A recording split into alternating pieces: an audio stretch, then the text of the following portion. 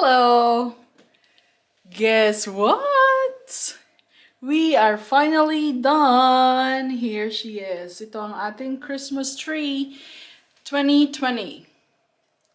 Ayan siya. Meron tayong Santa Claus. Kumakanta siya. At ayan ang Christmas tree! Ayan siya.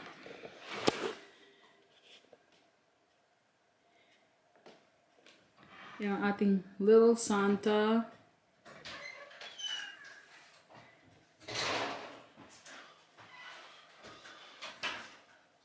Oh, good iced tea.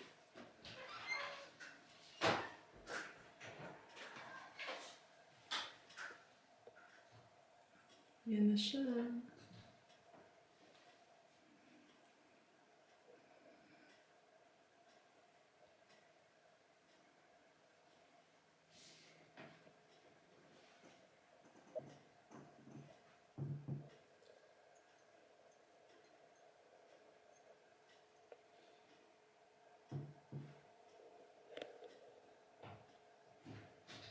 Hi, Mary Jane Salvador. You wanna say hi, Shadow Babe?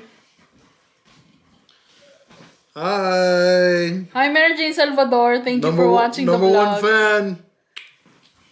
Hi din sa inaanak ko, sa anak ni Da, Mary Jane si Salvador. Bree, and si Brent. Hi, guys.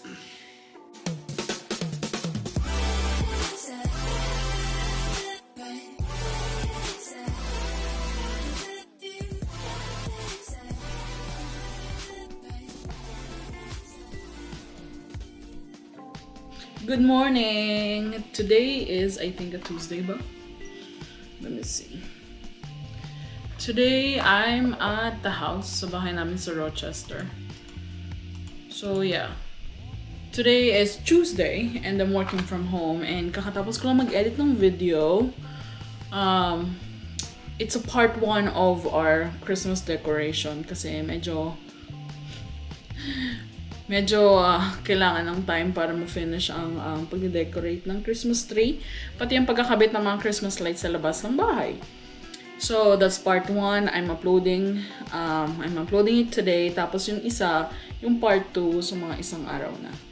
So, ngayon, kakatapos ko lang kumain and mag-edit. And today, may bisita kaming dadating. Actually, hindi bisita. Kasi yung isa sa mga couch na binili namin na na-deliver, kung naalala nyo, nilink ko yung video sa taas para makita nyo. So, bumili kami ng 2 recliner and isang sofa. Yung isang recliner, may tunog siyang kakaiba. Parang yung motor ng recliner kasi electronic siya.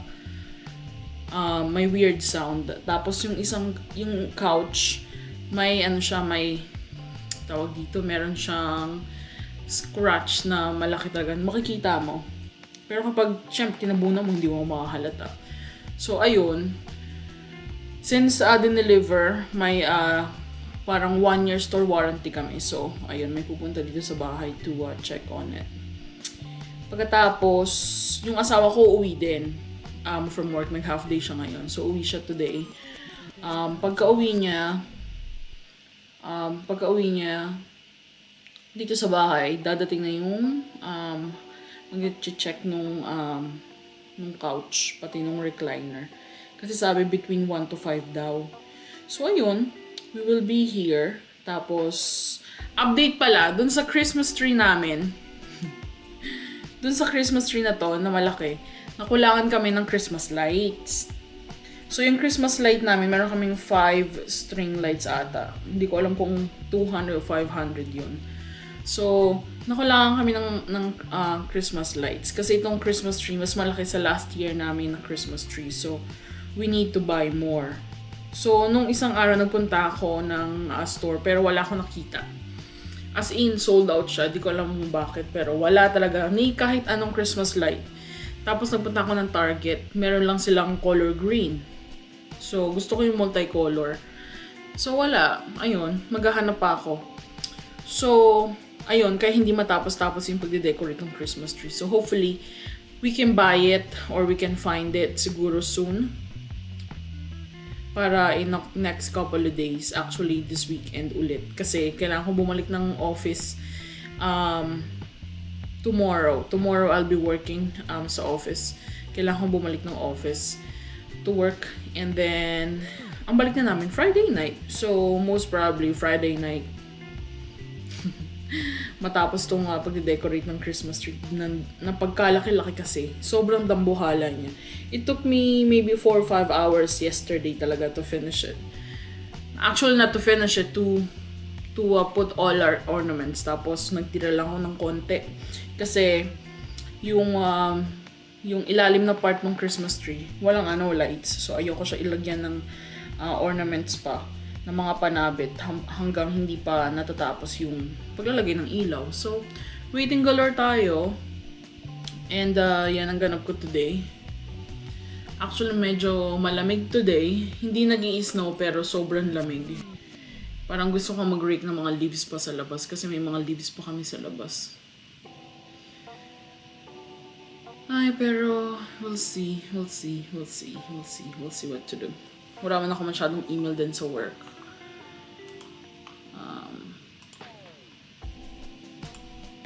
Malalaman natin talaga yan.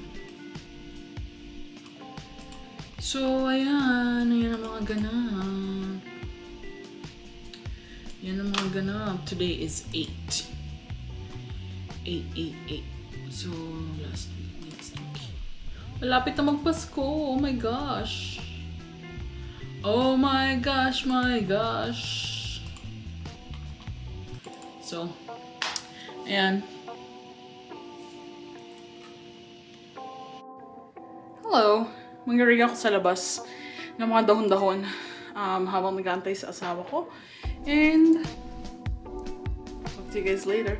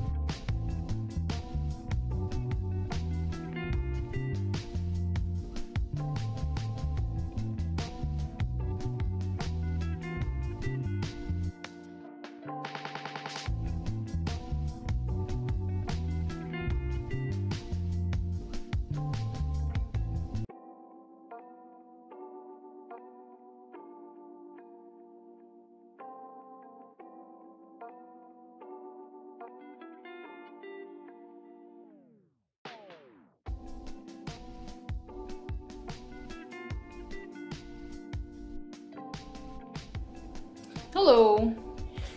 Dumating na asawa ko, tinulungan niya ako kanina mag-rake ng leaves sa labas. Tapos, nilagyan namin siya sa bag para ma-pick up ng trash people next week. And ngayon naman, pupunta ako ng Lowe's.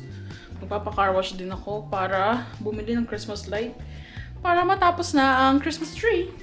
Kasi, ba't sumi-email ako? Kasi,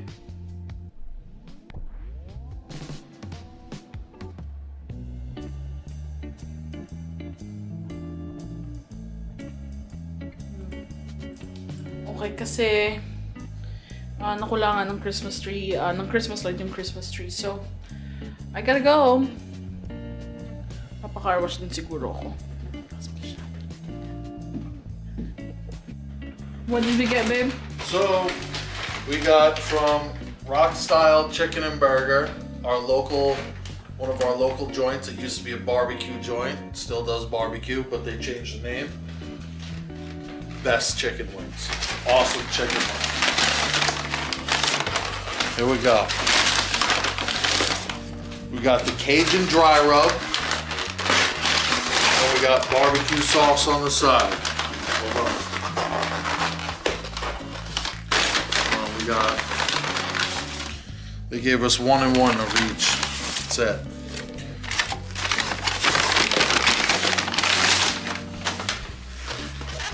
And let's see. Booyah. And the other one. Booyah. To order, you know it. It's chicken wing night. Well, Yan ang aming dinner today. this is probably, in my experience around the world, this is a top 5 chicken wing. Really? A top 5, yes. Top 5? Really? Yeah. Yeah. Okay. One of the best, but you know, again, it's hard to always say what the number 1 is because they all have a difference about them. So these are fried wings that are then tossed in a Cajun seasoned rub, and it's perfect. It's got a good spice to it and everything.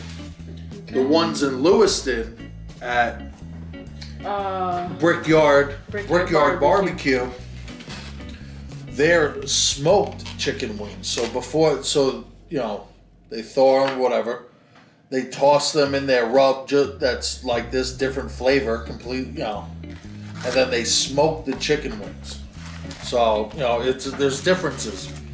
Brother Jimmy's in New York City. Now that's a chain. Good too. It's a chain, not a big chain, but it's a chain. But they got big wings too. Very good wings, right? Very good wings.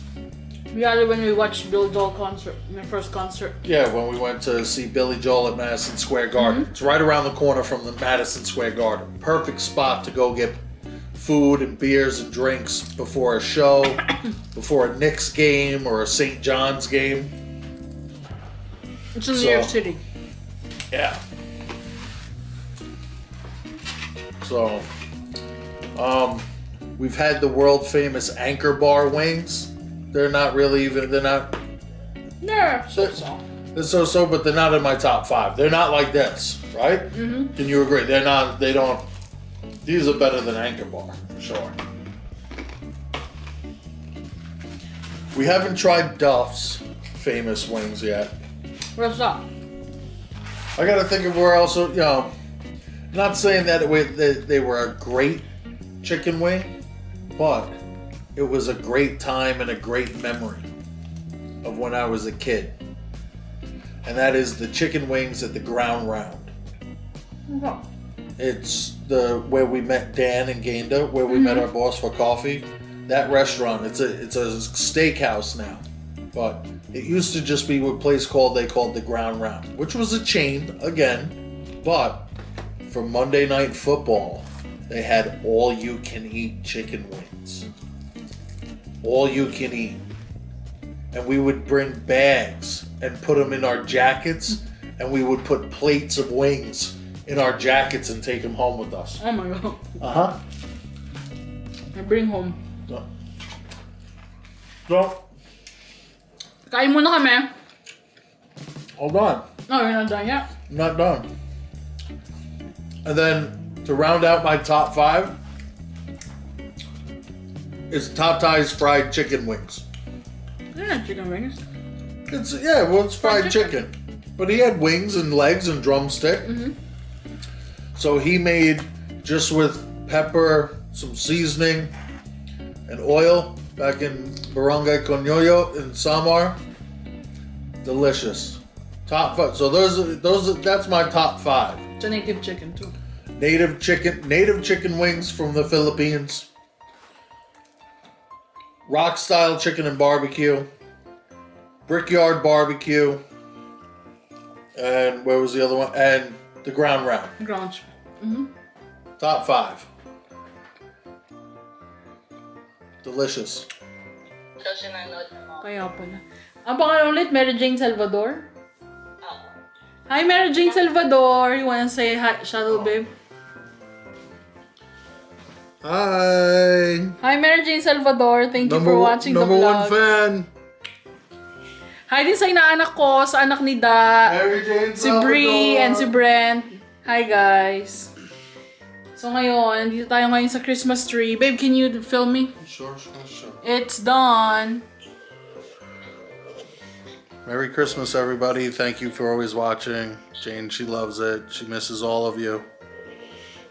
So ito na siya. You can turn it, babe, too, so I can see. Go on the other room. So ito na siya, ang Christmas tree. Nakaupo ako nito So pinaka malupit na paghahanap ng Christmas light kasi naubusan kami ng hindi naman naubusan. Nakulangan ng Christmas light. Naka-5 stores ako, lagi silang sold out. Kasi gusto ko ng multicolored na Christmas light pero wala. Wala silang multicolored. Meron lang green, tapos yung maliliit lang na hindi talaga bagay sa sa Christmas tree. Kasi may iba't ibang klase ng bulbs yun. Meron sobrang liit, sobrang laki, mga pang outdoor, wala talaga yung multicolor na panloob ng bahay. So, we found 2 strings ng Christmas light. So, ayun, nilagay na namin and ito na siya. Kakabit na lang ang ornaments. Hello! Guess what? We are finally done! Here she is. Ito ang ating Christmas tree 2020. Ayan siya. Meron tayong Santa Claus. Kumakanta siya. At ayan ang Christmas tree! Ayan siya.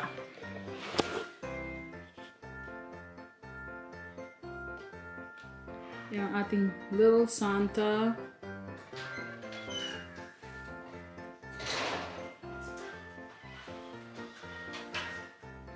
Oh, good iced tea.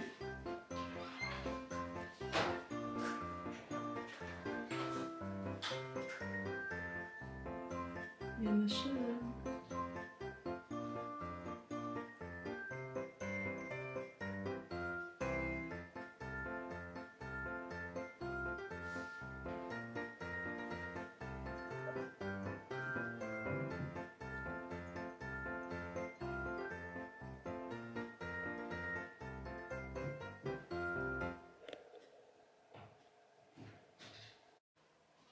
So, ito yung side ng Christmas tree.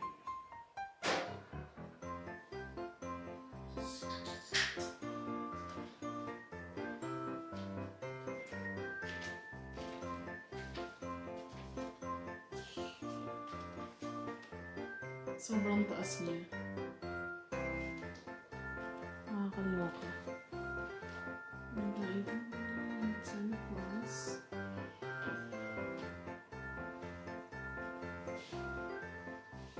Ito si Clark from Christmas Vacation. Meron tayong ayan si Ralphie.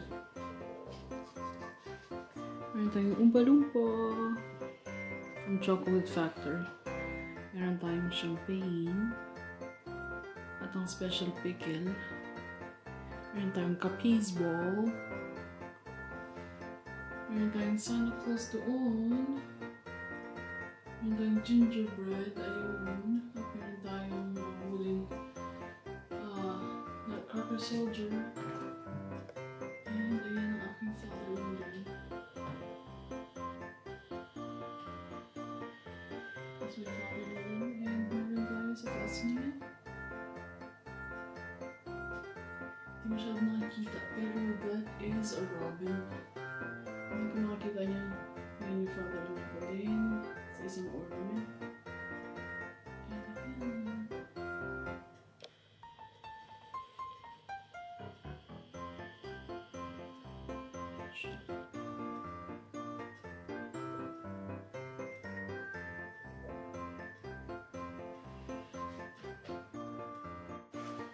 So, ito ang aming Christmas tree.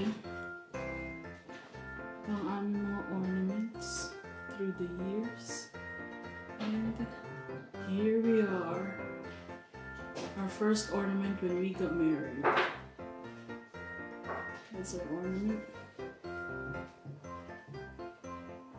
And this one is a very special ornament too. It's an angel. It's a Swarovski angel. And meron pa tayo sa taas. Medyo nasa taas sila. Meron tayong burger. What do you call this, babe? The burger again? The you got it from Buffalo. Oh, it's Schwabel's. It's a Schwabel's. That's a roast beef sandwich. And this is one of the ornaments na bigay sa akin ng aking mother-in-law. And this one is an old one. Meron tayong Santa Claus. Oh,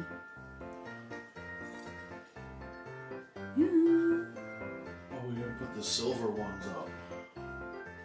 Hello! Sleepy time na. And matutulog na kami. Thank you guys for watching the vlog. And I'll talk to you guys tomorrow.